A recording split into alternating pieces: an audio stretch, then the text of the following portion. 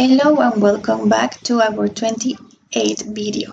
Today we are going to check our reading projects and the title of the lesson is Food and Nutrition. So please go and bring your reading projects. And if you don't have it, just continue watching and listening to the video. Food and Nutrition, written by Barb Davis. What needs food? All living things, or organisms, need energy in order to live, complete their daily activities, and remain healthy. This energy comes from food. This book explains two life-sustaining processes: how organisms get food and how food goes through changes inside organisms so they can use the food for energy. Before reading on, think about how plants get food and how they turn the food into energy. How do plants get food? As you know, animals get the energy they need to survive by eating many kinds of food found in their environment. But plants don't eat food. Unlike other living things, they have the ability to make their own food. Plants produce food through a chemical process called photosynthesis. During photosynthesis, plants make a simple kind of sugar called glucose, which becomes their food source. You may have thought that plants get their food from the soil, but this is not the case. Green plants contain chlorophyll, a pigment that absorbs sunlight and converts the light energy into glucose. During photosynthesis, plants also use a gas called carbon dioxide, which is found in the air. The carbon dioxide gets absorbed through tiny holes called stomata, which are mostly found on the underside of a plant's leaves. Although soil does not provide plants with their food, it does supply plants with water and minerals, both of which are absorbed through the roots. Water and minerals aid in the process of photosynthesis. The diagram on page 6 reviews the process of photosynthesis. Photosynthesis in green plants. 1. Roots absorb water and minerals and transport them to the plant's cells. 2. A green pigment in plant cells, called chlorophyll, captures the sun's light energy and turns it into chemical energy. 3. Carbon dioxide from air enters the leaf through tiny holes called stomata. 4. The energy from the sun helps carbon dioxide molecules react with water molecules to make a simple sugar called glucose. 5. The plant uses some of the glucose it makes and stores the rest. 6. Oxygen, a waste product from the food-making process, passes out of the leaf and enters the air. Photosynthesis takes place inside the smallest parts of a plant, its cells. Much like bricks in a building, cells join together to make up most living things. The left side of the formula below explains what plants use during photosynthesis. The right side explains what plants produce during photosynthesis. How do plants use food for energy? Some of the glucose, sugar, that a plant makes during photosynthesis remains stored in its leaves, fruit, stem, roots, and other parts. To use the rest of the food for energy, the plant must break down the glucose in its cells. This involves a different chemical process called respiration. During respiration, glucose reacts with oxygen to release energy that plants need to live. Respiration also forms carbon dioxide and water vapor as waste products. These waste products exit the plant through the stomata. The left side of the next formula explains what plants use during respiration. The right side explains what plants produce during respiration. To review, photosynthesis is how plants make their own food. Respiration is how plants use that food for energy. While photosynthesis occurs in sunlight, respiration can occur in the dark or the light. All organisms use respiration, but plants also use photosynthesis. Use the chart below to compare these two important processes. Photosynthesis. Respiration. Produces food. Uses food. Stores energy. Releases energy. Uses water. Uses glucose. Uses carbon dioxide. Uses oxygen. Produces glucose. Produces water vapor. Produces oxygen. Produces carbon dioxide. Occurs in sunlight. Occurs in the dark or light. Used primarily by plants. Used by all organisms. Try this. When plants lose water vapor through their leaves, it is called transpiration. To prove that plants give off water, try sealing a few leaves of a living plant in a bag for a few days and watch what happens. How do animals get food? Animals get food in 3 ways. Before you read on, can you guess what these ways might be? Some animals only eat plants.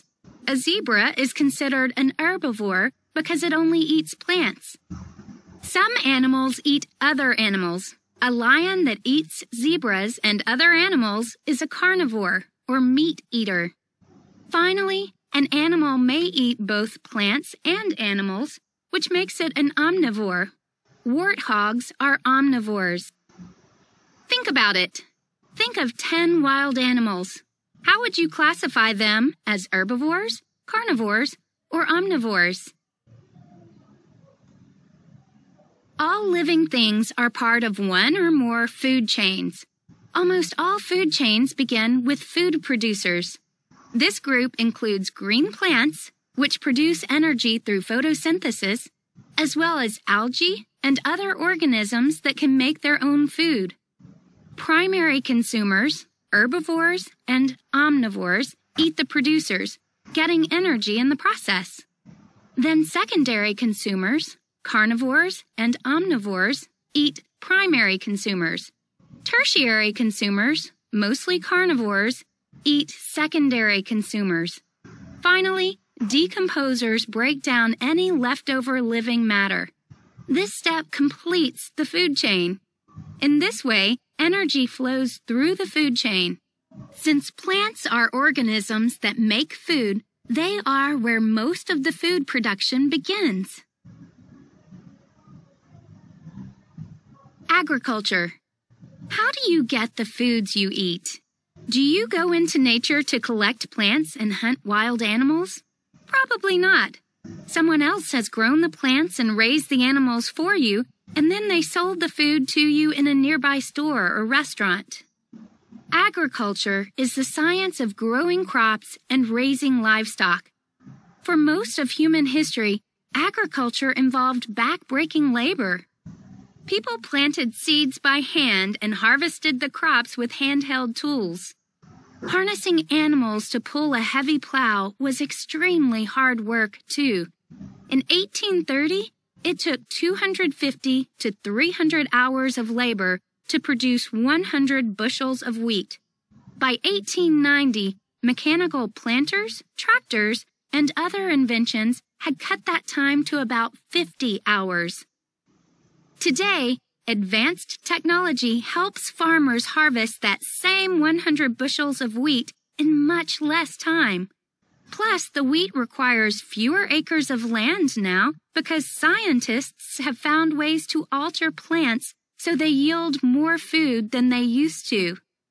In other words, agriculture has become much more efficient since the time when people used handheld tools to dig holes in the soil and plant one seed at a time.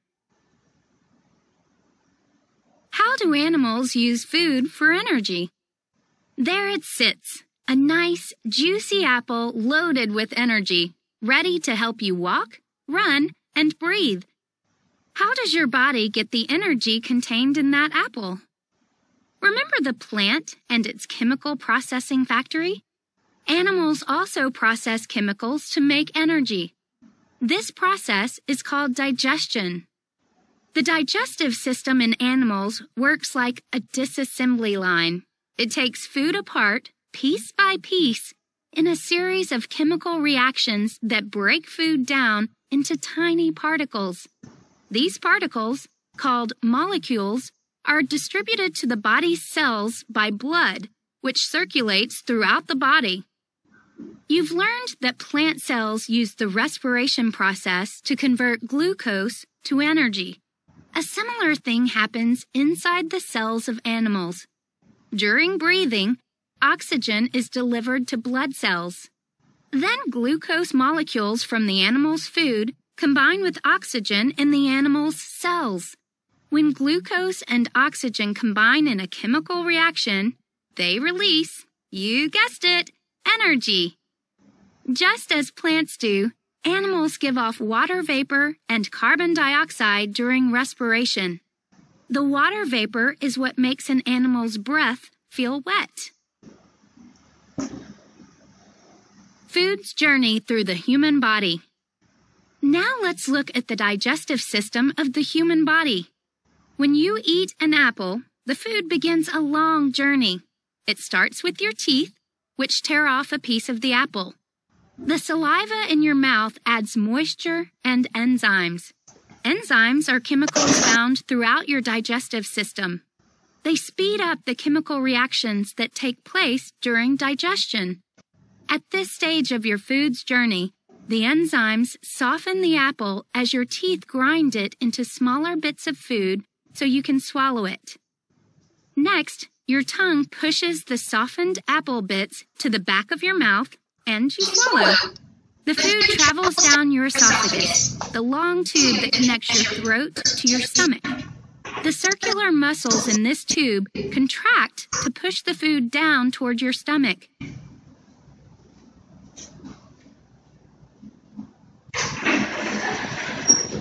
What was once a bite of a tasty apple has reached your stomach.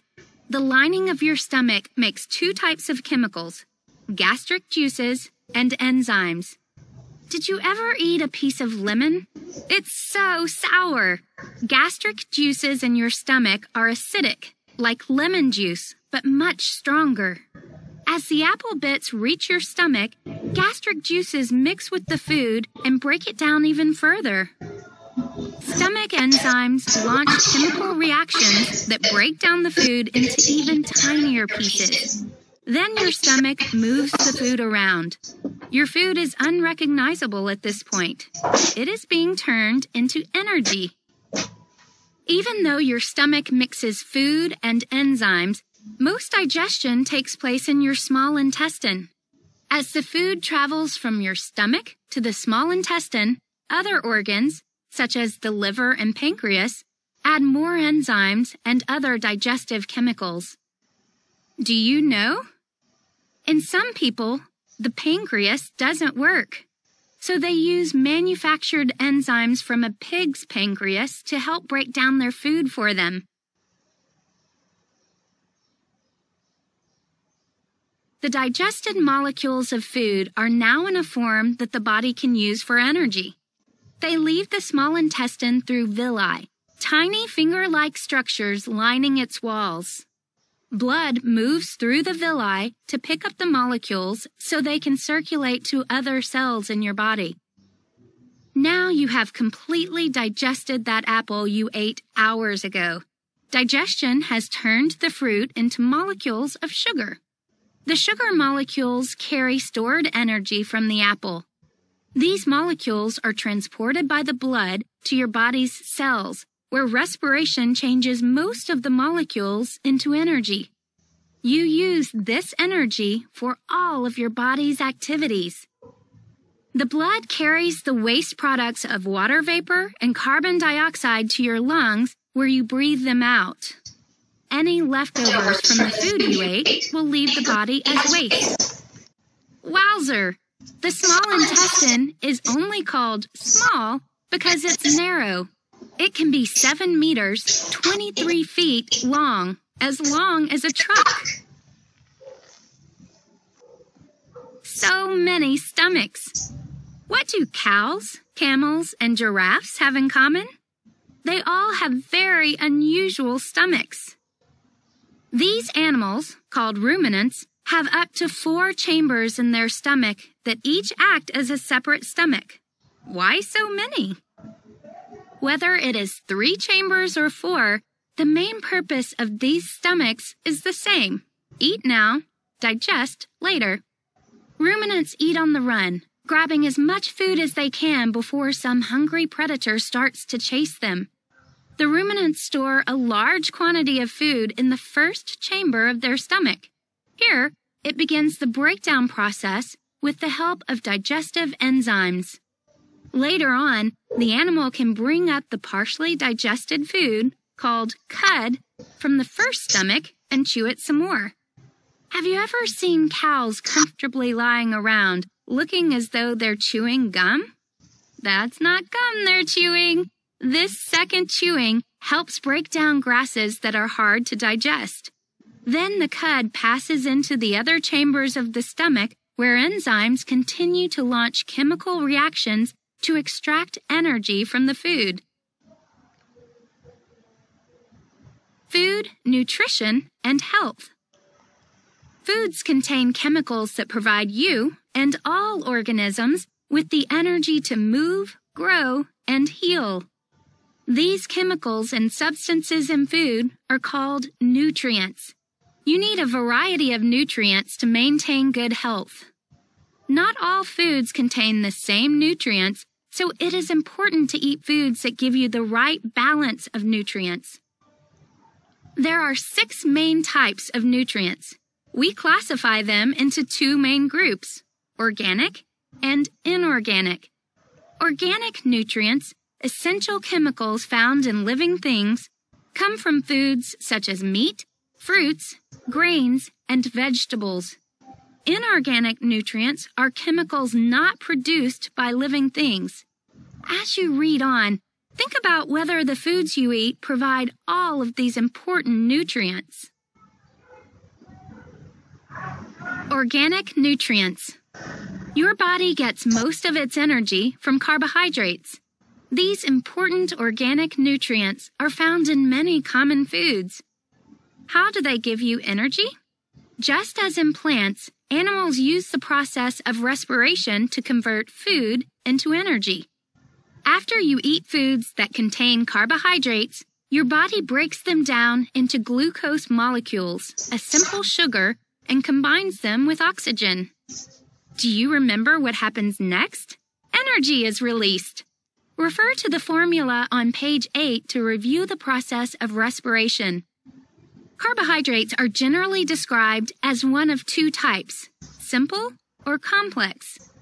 Simple carbohydrates are small molecules of sugars that come in foods such as donuts, candy, fruit, and soda pop. You can digest them very quickly to get a short-term spike in energy. But if you don't use this energy by being active, it often gets stored as fat. Eating too much sugar for many years may also result in disease. Complex carbohydrates consist of long chains of glucose molecules called starches. Foods such as potatoes, rice, whole grains, beans, corn, and some other vegetables are starches. These complex carbs take longer for your body to digest, so they keep your energy steadier throughout the day than simple carbohydrates do. Which category of carbohydrates do you suppose doctors suggest you eat more of? Lipids, which are fats and oils, are another type of nutrient. Rub a peanut on a paper bag and you get an oily stain. Nuts, meats, and other foods contain lipids. Your body uses lipids to store energy. Ounce for ounce, lipids supply more than twice as much energy as carbohydrates do. Lipids also create the fat under your skin that keeps you warm, as well as the oil that makes your hair shiny. All healthy bodies need a certain amount of fat. However, too much fat is unhealthy. Certain fats are good for you if eaten in the right balance, including omega-3 and omega-6 fatty acids. Some foods contain a particular type of fat, called trans fat, which can increase the amount of cholesterol in the blood. Too much cholesterol can lead to heart disease. While carbohydrates are the main source of your body's energy, protein is useful in another way. Your body uses protein to build and repair cells. Protein is essential for building and strengthening your bones, muscles, skin, and the rest of your body.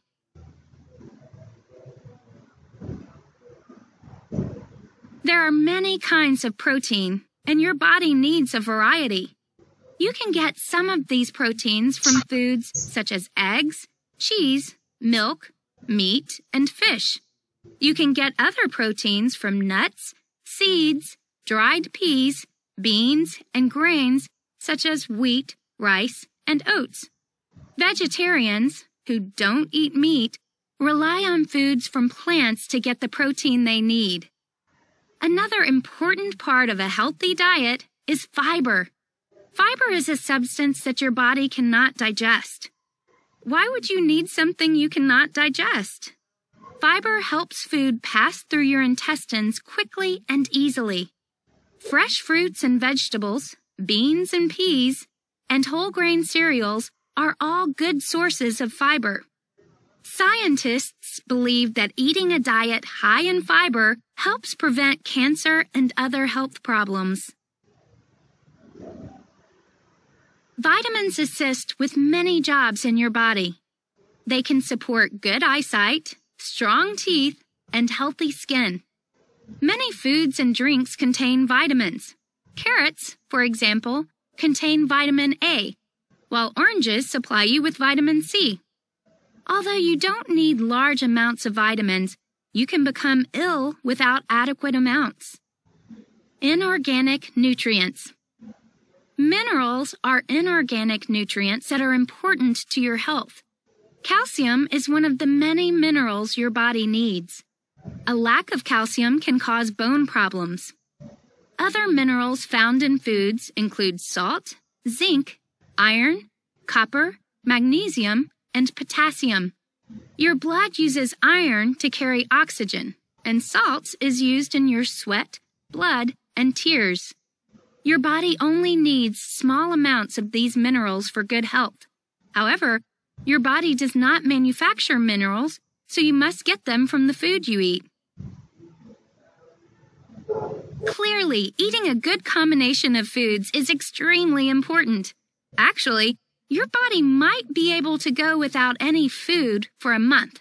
However, you could only survive for about a week without water, and even less time in a hot, dry place or while being active.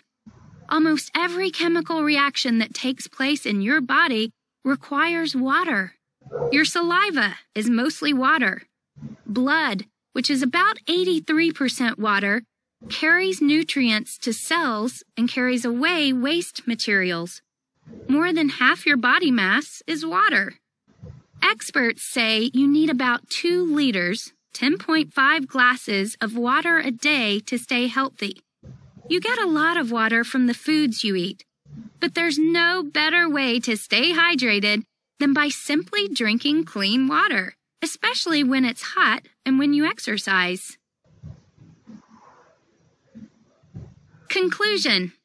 You have learned that both plants and animals convert food into the energy they need. Plants make their own food, while animals must consume food.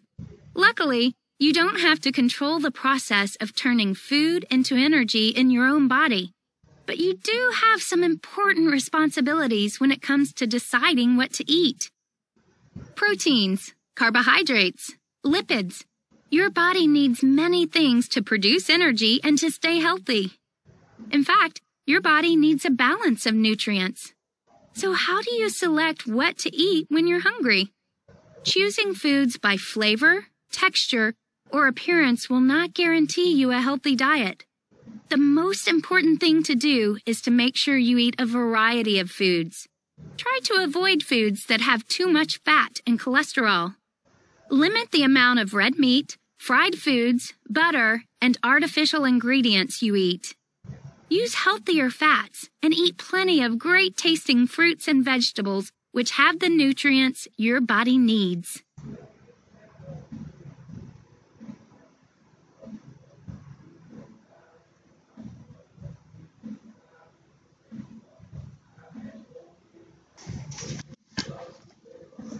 Okay, thank you very much, and please don't forget to do the activity related to the video.